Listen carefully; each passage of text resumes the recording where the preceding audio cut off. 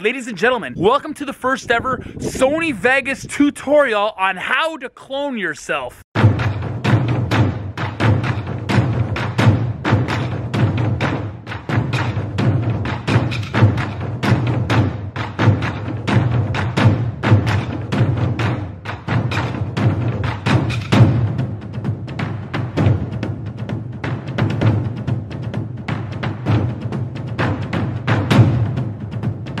Good morning and welcome to another video of the 6-round vlogs. And apparently, welcome to the Arctic. Yesterday, absolutely no snow. This must be Canada because today we're expecting 15 to 20 centimeters. So right after this, I gotta shovel this very, very big driveway. It's absolutely huge. Watch. See? It's a very big driveway.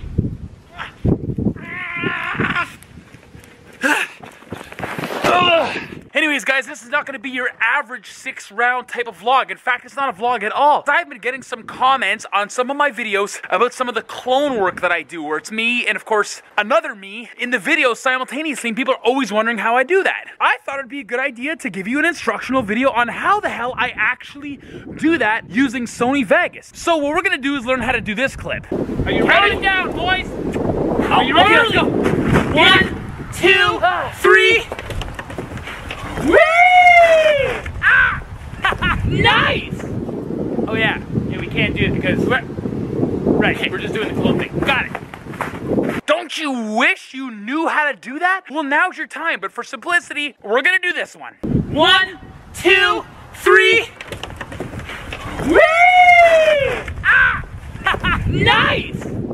Oh yeah, we can't do it because we're just doing the clone thing. Trust me, it's a lot less work. But once you master it, you can clone yourself as many times as you want. So guys, ladies and gentlemen, welcome to the first ever Sony Vegas tutorial on how to clone yourself. I'll see you on the other side after I snow plow shovel this train wreck of a driveway. See you in a bit.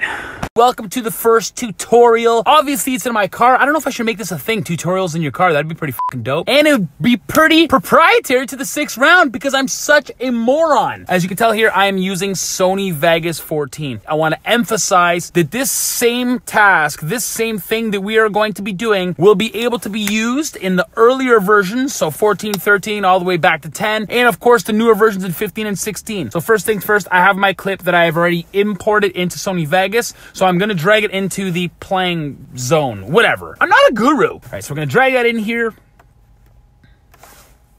I know there's 4 characters that I have in this video, but just for the sake of simplicity and for the sake of the video, so you guys don't get bored and run away, I'm just going to show you 2 versions of myself. So, and I also want to let you know, the most important critical thing to cloning yourself is setting your camera up on a table or a tripod, whatever the case may be. Hit record and don't ever touch the camera, even including your wardrobe changes if you want to wear something completely different, but it's obviously evident that it's you, because the moment you touch it, even by a smidge, the whole masking process is totally gonna be ruined. So basically what I did in this video is I set it up on the tripod, even with my 4 guys, but for the sake of obviously simplicity, the 2 guys, and I just played both sides without touching the camera, without touching the tripod, even hitting record. Because obviously when you hit record and hit record again to restart it, you could have moved the camera just a smidgen, and like I said, the whole masking process will be defeated. It'll be over, it'll be a wrap, and you'll have to start again from scratch. So first things first, I'm just gonna play one side of it.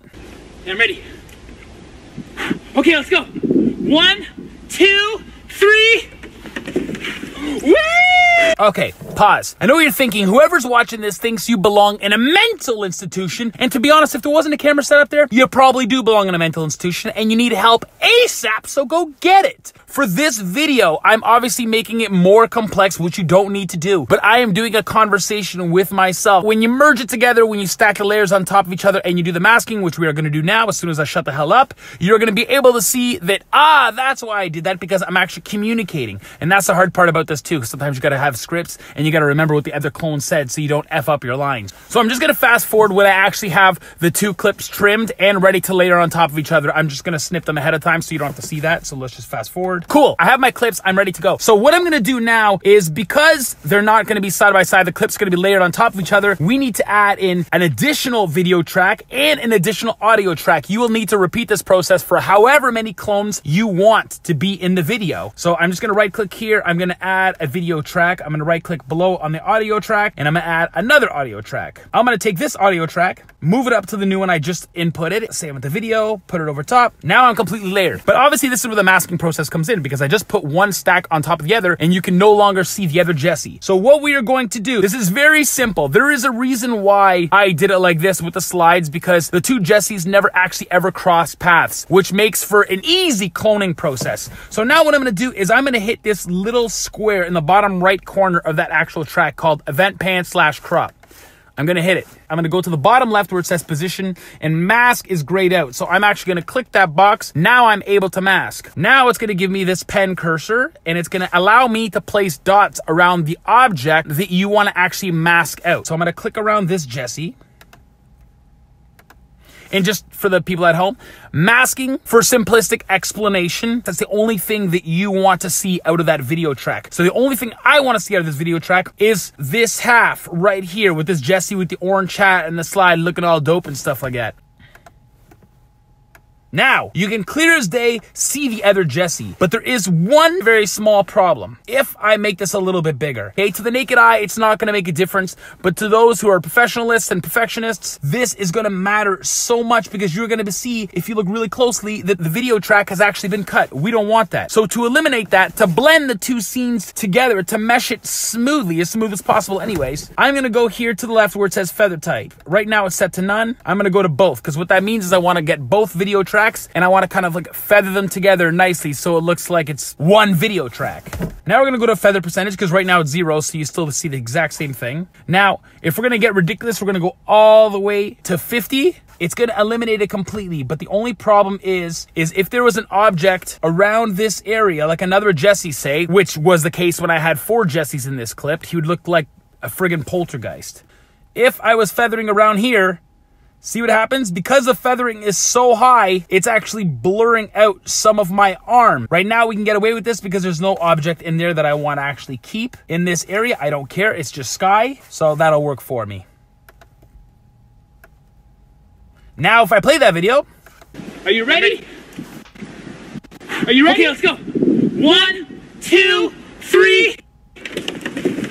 Whee! Ah! Nice! Oh yeah, we can't do it because we're just doing the clone thing. Got it. Now your small cloning scene is absolutely complete. The feathering's been done. The masking's been completely done. None of me is getting cut out on either side, and I obviously did that on purpose. That's why, like I said, the Jessies never actually come close to each other, which I've done before in the past, but it takes a lot more effort, and maybe we'll do that on another video. But that's it for the tutorial. Let's get the hell out of here.